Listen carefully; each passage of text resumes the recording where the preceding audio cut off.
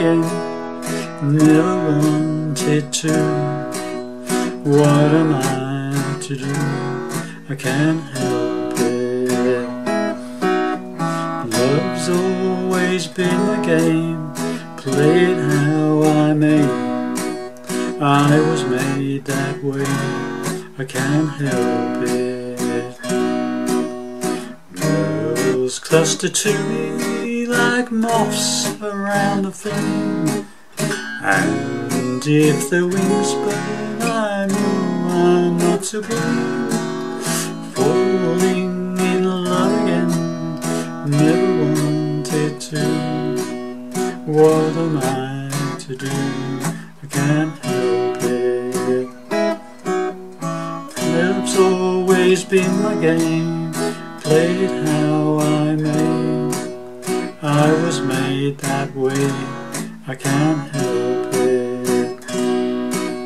Girls cluster to me like moths around a flame, and if their wing burns, I know I'm not to blame. Falling in love again, never wanted to. What am I to do? I can't help it. What am I to do? I can't help it.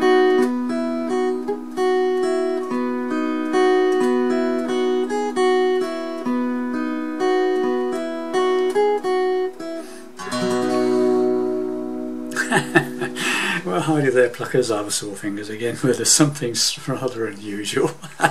Something slightly different to what we usually do. A classic song. This one is an arrangement from John Prine, okay, and the song's the classic song Falling in Love, originally obviously made famous by Marlene Dietrich many years ago. Okay, so I'm in standard tuning, but I do have a capo on the 2nd fret. It puts us into the same key that John Prine recorded the song in, okay. I think he did this as a duet with Alison Krauss. I hope that's the right pronunciation. Anyway, so starting off with this very nice little intro.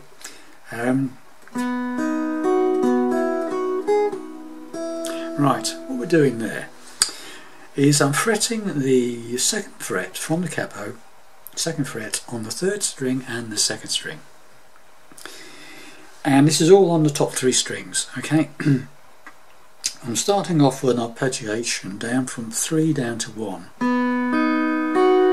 Okay, very simple, yeah?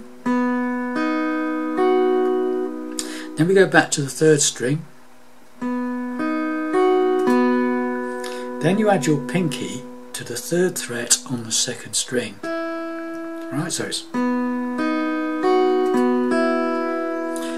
Then you play the top string open, then you add your pinky to the 2nd fret on the top E string. So now you got this.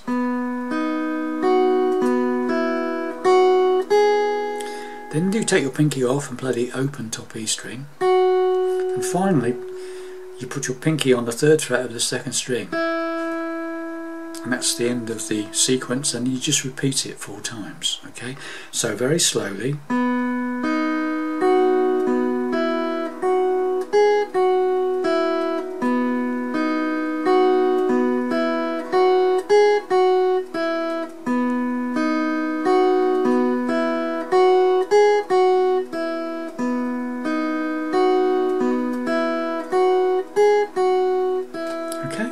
Slow as I can get. Hopefully you'll see exactly what I do. Quickly run through that again. 2nd fret of the 3rd string and the 2nd string fretted. You arpeggiate down from 3 down to 1. Then you add your pinky. Go back to the 3rd string. So then you add your pinky to the 2nd string on the 3rd fret. Open the top E string. Pinky goes to the 2nd fret, top E string. Then open up the top E string again, take pinky off, and finally the 3rd fret of the 2nd string with pinky.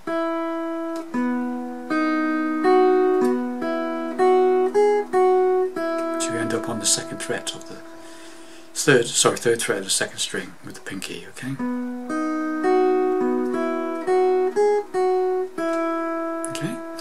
So, and then you do that 4 times and you're into the verse. Very simple verse, 3 chords, A, D and E7. That's an E chord with the 3rd finger off, 4th string open, D string open. Okay, and it's just, it's like a waltz, fairly slow waltz, right?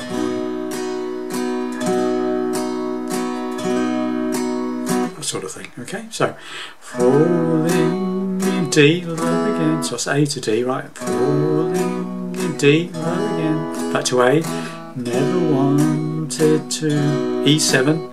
What am I to do? Back to A. I won't help it.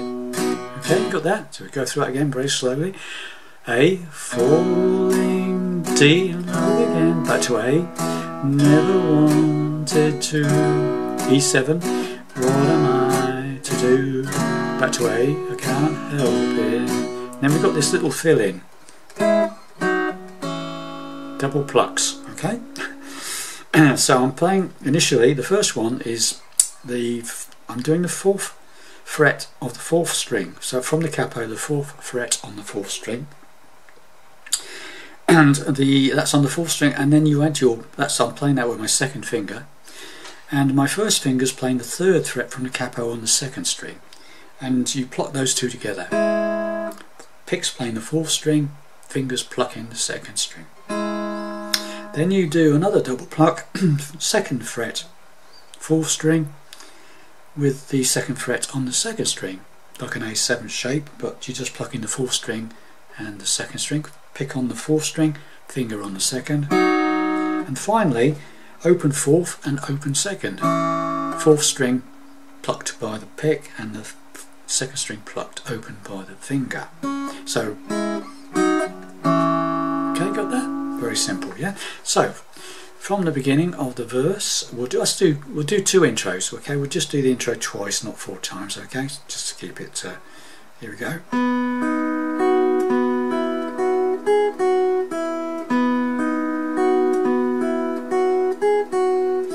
Falling in love again, never wanted to. What am I to do? I can't help it. Love, and then 2nd verse exactly the same to play as the first one. Love's always been my game, play it how I may. I was made that way, I can't help it. Okay, stay on the A this time, no fancy licks or anything, just stay on the A. Can't help it. Girls cluster to me like moths around a flame. Right, that bit, middle section, bridge section, C sharp 7th. Okay, so you can imagine a C chord. You make the C chord a C7, you add your pinky to the 3rd string on the 3rd fret. So a C sharp 7th is just everything up 1 fret. Bing. So move everything up 1 fret and you've got a C sharp 7. You rest your thumb very lightly against the bottom E string. Okay, so that's just very lightly resting on that bottom E string, the thumb. Mutes that string because you don't want to hear that. Okay, and this 1st finger you'll find should automatically lean down, and the back end of this back part of this 1st finger will rest on the top E string, which is also muted. So when you strum down, you're only going to hear the 5 down to 2. You don't want to hear the bottom E string, you don't want to hear the top E string, okay? It's an inside chord, but by putting your thumb on the bottom E string and killing the top E string with your 1st finger, you don't hear them, okay? 2nd chord in this sequence of the middle bridge section is an F sharp minor. 2nd fret bar if you want to play a bar chord, and then the 4th fret of the 5th string and the 4th string. Or you can do a simple version barring the first 3 strings on the 2nd fret from the capo with your 1st finger. A very simple version is just to put your 3rd finger on the 4th fret from the capo on the 4th string, 4 down to 1. Or you can put that finger up, 3rd finger up to the 4th fret of the 5th string, the A string, and put your pinky on the 4th fret of the 4th string, then you get a 5 down to 1, or you can put a bar across and make all 6 strings. Up to you. Okay, so C sharp 7th. Obviously on the words it's men because it's sung by a woman usually, so this song's sung by, I've said girls, okay. Girls cluster to me, F sharp minor, lips around a flame. Then we go to a B7, and if their wings burn, I know is a B minor 7th. So it's a B7 to a B minor 7, B minor bar chord, pinky off, okay, 2nd fret bar, minor shape, B minor, pinky off. So that's the first thing is barring the, I'm only doing the first 5 strings myself, you can do all 6 if you want. Barring the first 5 strings, you'll see I'm doing 2nd finger on the 3rd fret from the capo on the 2nd string, and 3rd finger playing the 4th fret of the 4th string, okay, B minor 7, and that goes to an E7, which you've already done an E7. So C sharp 7th, girls cluster like moths around a flame, B7, and if their wings burn, B minor 7th, no I'm not, to E7 playing, back to the usual, falling in love again, never wanted to, what am I to do, I can't help it, riff, same as last time, and then we go back into Love's Always Been a Game, Love's always been a game, played how I may, E7, I made it that way, now at this point I'm doing the middle 8 again with the bridge section. Girls cluster to me like moths around the flame, and if their wings burn, I know I'm not to blame. Back to the falling in love again, falling in love again, never wanted to, E7, what am I to do, A, I can't help it, riff, back to E7, what am I to do, stop, I can't, intro, help it.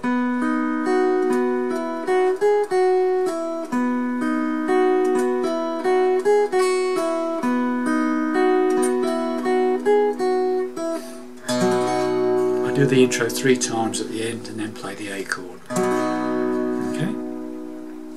I mean you could play an A major 7th if you wanted to.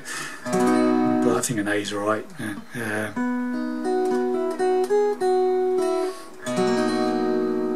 Or you could put an A6, just put a bar across all 4 strings, top 4 strings, 5 down to 1,